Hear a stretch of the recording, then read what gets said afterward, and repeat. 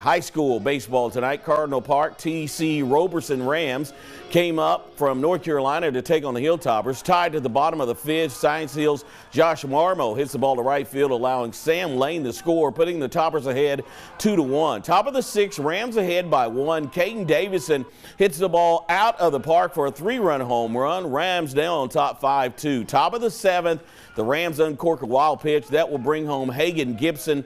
Toppers still trailing 3-5. Rams went on to win tonight 9-5. Now to softball. The David Crockett Pioneers coming to Unicoi County take on the Blue Devils. Bottom of the first inning, Kiana Woodward rings one out to right center field. That has Kendall Ingalls sliding home for the Blue Devils' first run of the night. On to the second, Laney Britton takes the high pitch, sends it to the outfield.